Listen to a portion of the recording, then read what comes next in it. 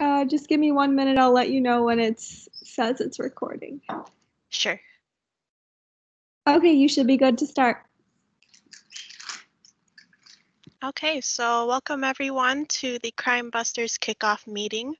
My name is Kathleen Saraza, and a bit of backstory. I'm a graduate student at Wayne State. Chemistry is my favorite subject. That's why I'm pursuing graduate studies, and I'm very happy to see you all today, even if it's not under normal circumstances.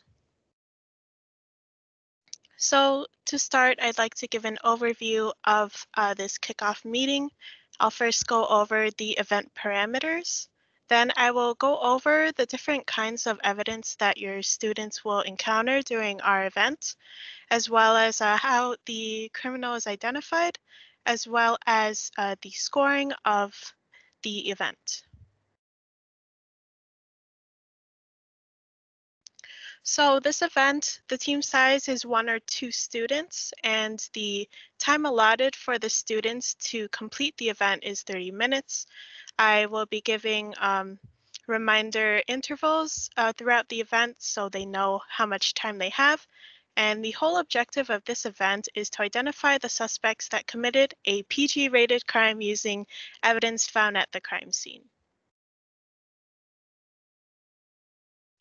There are 6 different types of evidence that were found at the crime scene. There will be powders, ink samples, fingerprints, footprints, tire prints, and unspecified evidence. And I think it will be easier if I actually have a laser pointer. And there are 5 suspects that were found at the crime scene, and they will be labeled A through E. This will come into play later when I talk about the mechanics of the event. So your students should bring 4 items. First are goggles. The goggles should enclose around the eyes completely, and they should be able to fit well. Both students should have goggles, and if they do not have goggles, and I will have some spares available. If there are no spares available after any students that didn't bring goggles procure them, then they will not be able to compete. So please make sure that you get goggles for your students. Also, make sure that each student has at least 1 pencil or pen, because that's what they will be using to fill out the sheets for the events that allow me to assess how they did. They will also be able to bring 1 2-sided index card or sheet of paper up to 11 by 8.5 inches.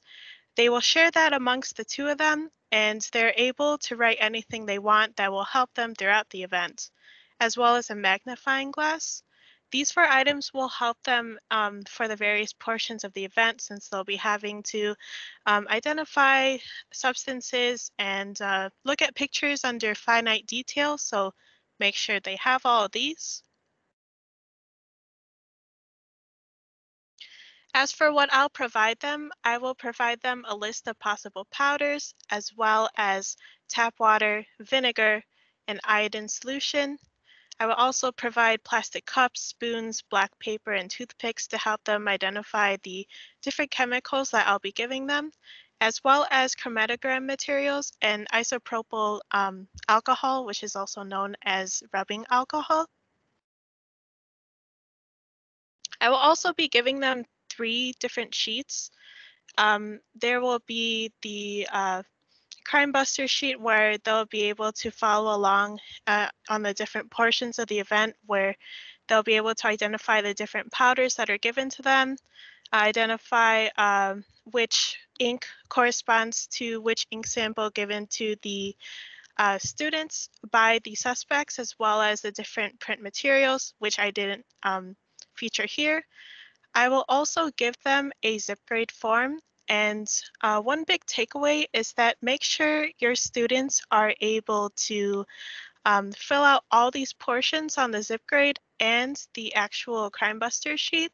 So they should fill out their school name, team number, student names, as well as these portions on the zip grade, because if I can't easily identify which group the papers belong to, it may slow down the grading process, and Yeah, so please make sure that they fill out all portions of the identification areas on the sheets so I know whose is who, since I'll be collecting anywhere from 10 to 40 sheets since there's about that many groups throughout the years. Also, Nikita, am I able to let in students or, sorry, am I allowed to let in other individuals into this session, or is that solely under your control? Um, I'm not sure, but as I see students coming in, I'm letting them in. If you do see the pop-up, yeah, you're free to click admit, but I Okay, am just letting them in as I see them come in. okay, thank you. I just wanted to make sure. Yeah, of course. Okay, so continuing on with this presentation.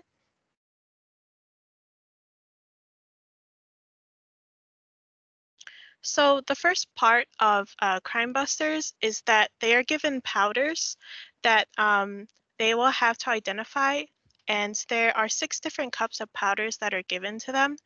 Cup 1 corresponds to the powder found at the crime scene, and cups A through E correspond to powder samples given to the students from the 5 different suspects featured earlier, suspects A through E. What they have to do, they have to use the various materials that are provided to them to identify which powders are in what cups. And they can use the black paper to see what it looks like against a dark background. They'll also be able to use the water, vinegar, and iodine solutions, as well as cups and toothpicks and spoons that are provided. If they need more of these materials, I will have ample amounts.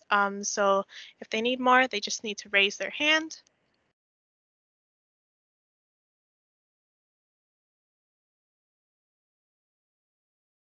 There we go.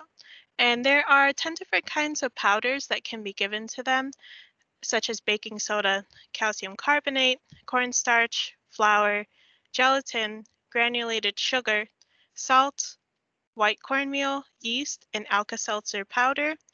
Please note that, excuse me, these combinations of powders such as cornstarch and flour and Alka-Seltzer, baking soda, and/or calcium carbonate will not be provided because these are very difficult to discern against one another, even given all of the materials previously stated. These powders can be into combinations of 1 to 3 within each cup. So for instance, cup A may contain 2 powders, cup B may contain 1 powder, cup C may contain 3 powders, and so on and so forth. It's random. They won't necessarily know unless they are familiar with how these solutions interact with the different powders listed.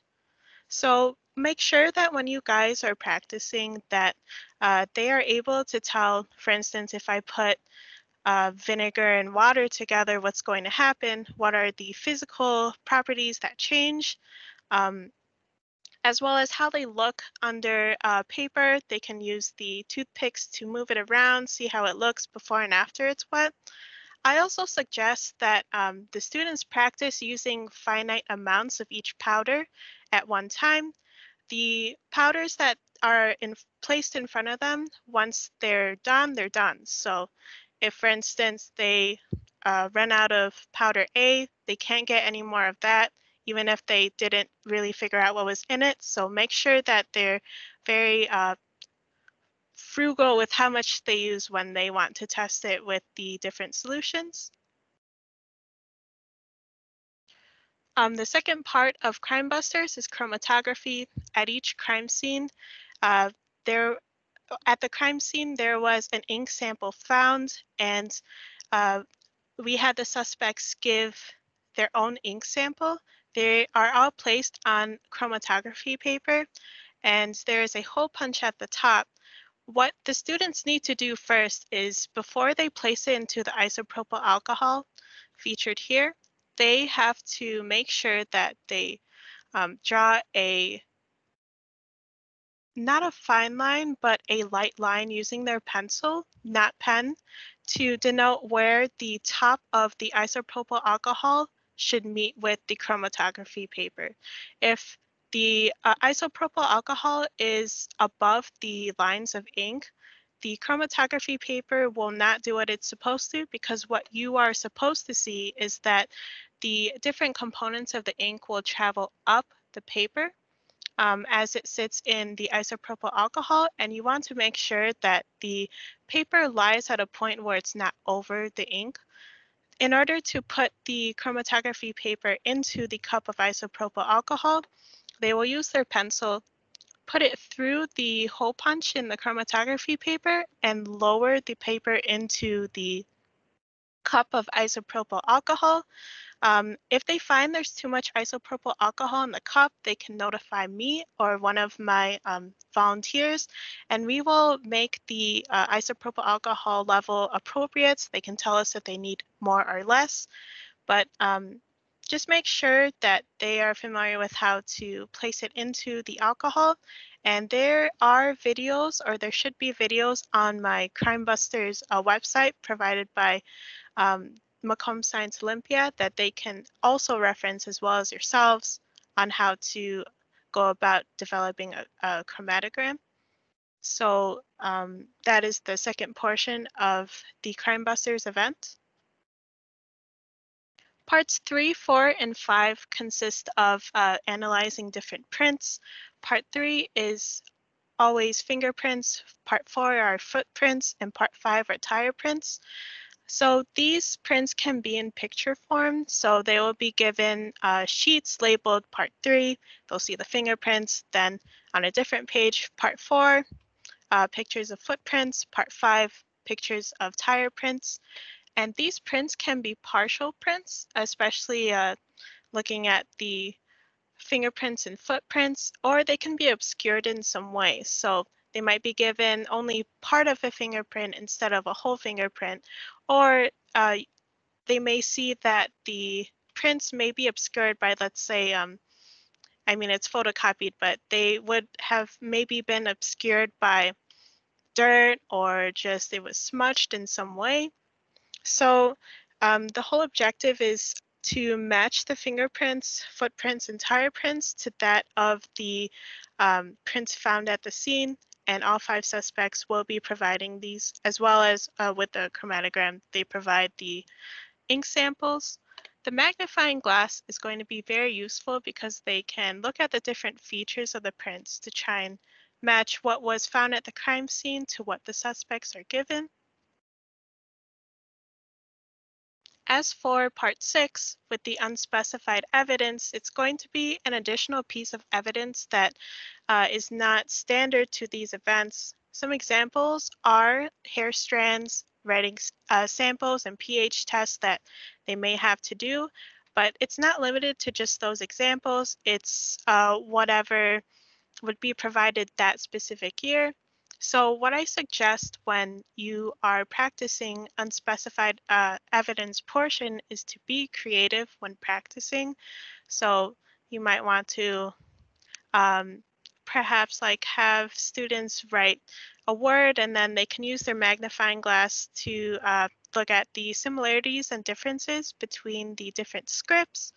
You can also, if you wanted to, like, perhaps look up forensic materials that could be found in like a PG crime related scene, and see how you can, just spice up practicing when you guys are preparing for this event.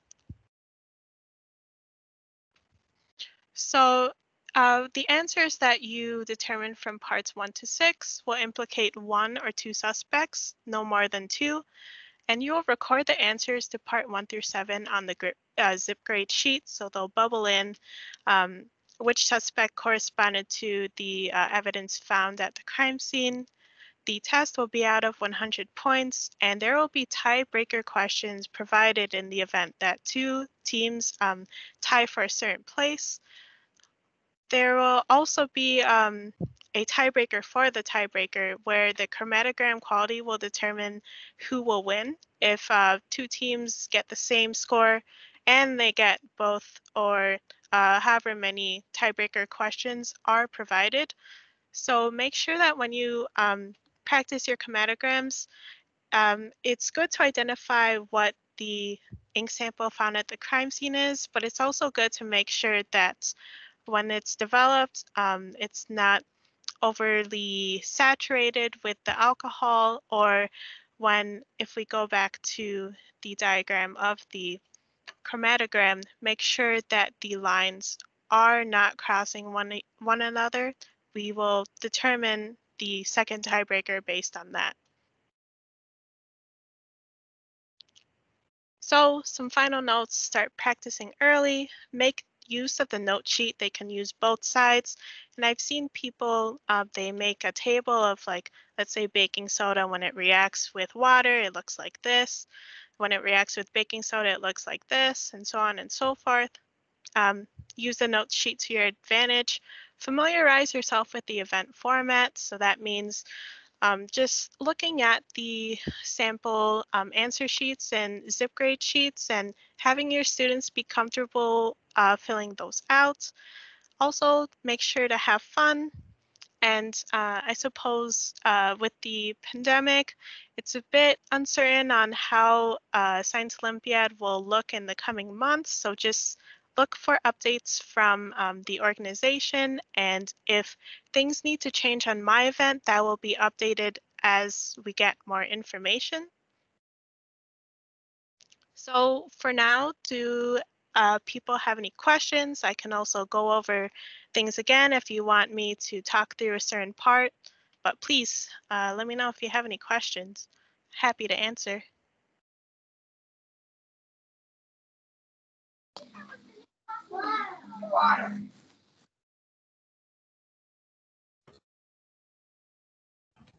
I have a question about the note sheet. Sure. When they prepare that, is that something like the students would write themselves, or is that something that would be typed up that they would prepare? So I'm okay with either, whatever works for them. As long as they stay between the 8.5 by 11 sheet maximum, it's good. Okay, and they share it, right? They don't each bring their own? Yep. Okay, thank you. Mm-hmm. I'm sorry, I think I missed when you said the different materials we'll be using, looking for like the vinegar and all that stuff. You had the red sign with the line through it. Those are things that will not be mixed by you, correct? I'm sorry, I have a lot of little ones running around in the background, so I totally missed that. No, that's no problem. No worries. Let me go back to that slide. So this right here, these two combinations of powders, Alka-Seltzer, baking soda, calcium carbonate, that will not be featured in one of these cups because they're too hard to identify if they're in the same cup. Same with cornstarch and flour. Regardless of if you like use a toothpick or the magnifying glass, or if you like put any of the solutions on there, it's very hard to differentiate these two groupings of powders. So you don't have to practice those combinations when you're figuring out how the powders interact with the water, vinegar, and iodine solution. Okay, thank you very much. Mm-hmm.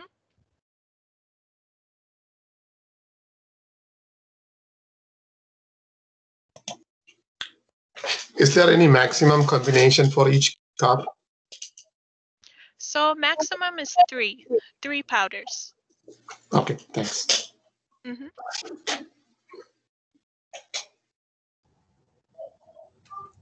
Also, will your PowerPoint be available, like if we want to look back at it? I just want to so make sure. Oh, I can Nikita, go answer that ahead. for you. This whole recording will be posted in a couple of days, so the PowerPoint will be available after today. Okay, thank you. And also, I have a handout for today, so I can give it to Nikita to post. I am not sure if I can actually put it into the chat, given that it's not on a website necessarily. It's more of a PDF that I have. So either way, you'll get the actual sheet that I had for today eventually. And you can also look at the rules online on the Crime Busters website. I can actually show you guys the website right now, if that's okay. So when you look on the website, there we go. Yeah, so in order to, can you guys see the screen right now? I should have some red background. Yes. Okay. Yes, we can. So if you Google Crime Busters, Macomb Elementary, that's what I use when I want to get to the Crime Busters page. Click on the first link, and you should see the Crime Busters page. You'll see me as well as any of the current rules. This will be updated for the 2021 event coach workshop, as well as the sample answer sheet and how to use the answer sheet. There's also videos that can be available, especially for the chromatography portion. And there will be facts that will be featured on the website. And what's nice about the facts is that you can submit them through this website. I believe you can submit them somewhere. Maybe Nikita can help me with that, but they will be sent to me, and I can clarify any questions you guys have about rules through the facts section. So make sure you look through this website, and if you have any questions, they might be answered here. If not, you can submit a question that will be answered. So yeah, there's a lot of good stuff here. I suggest you look at this periodically throughout the season, and if time permits for me, I will try to pull together some things that could help you guys, like maybe some videos, or I can like give sample evidence sheets if that'll help, and if I'm allowed to do that, which I think I may be, so it's good to check every now and then.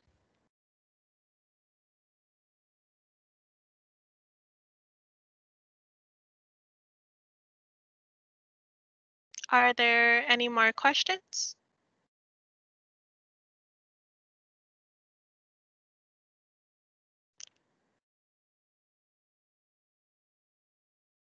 I guess I have a question for you guys. Was there any mention of a like practice kit that can be provided by Macomb Elementary Science Olympiad for you to practice for my event? Yes, ours did. Our coach in our meeting said there would be kits available to pick up. Okay. Okay. So that's good. I suggest you get the kit because it really does help. But you can also get these materials on your own too. Just might be easier if you have it from us, since it's compact, and we provide materials such as magnifying glass. There's like an ink pad in there, as well as solutions and all the powders. So yeah, whichever works for when you want to start preparing. Will the kit that we get look exactly like the ones the kids get at the day of the event? So in terms of they won't look exactly like it, because for instance, when we give you the powder, you'll get more than what's actually supplied to the students, because the kit was made to do multiple practice sessions. Also, in the kit, there will not be those sheets that I featured in the presentation there, but you can find that online. But otherwise, the powders should be the same as what I'll be providing, as well as the solutions. Trying to remember if there's anything else in there. Magnifying glass can be used for the event, but yeah. To answer your question fully, just more of the powders than what you'll expect at the event. You also get like the black sheet of paper, as well as chromatography paper to use as well. So I believe there is no rubbing alcohol in there though. So it's good to have some isopropyl alcohol on hand for using those kits if you choose to get them.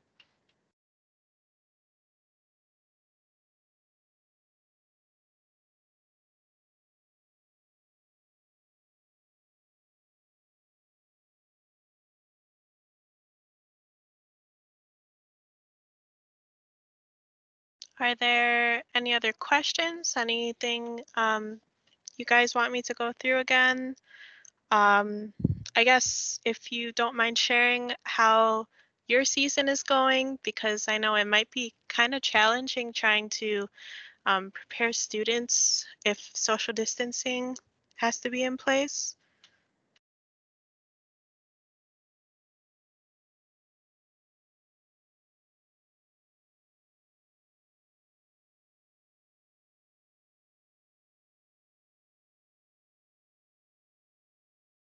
Well, okay. If there are no more questions, just make sure if you have questions, submit them and you'll see them answered in the facts portion of the Crime Busters website eventually. Just watch out for any updates regarding how any practice event as well as the actual tournament will go, if it's going to happen or not. This will be posted as well as the, the kickoff sheet that I was talking about in a few days, so you can look back at that. And I look forward to working with you guys during the season, and hopefully like this is going to happen in May. So thank you, everyone. Thanks for your presentation, Kathleen. I'm going to stop the recording now. Okay. Thank you.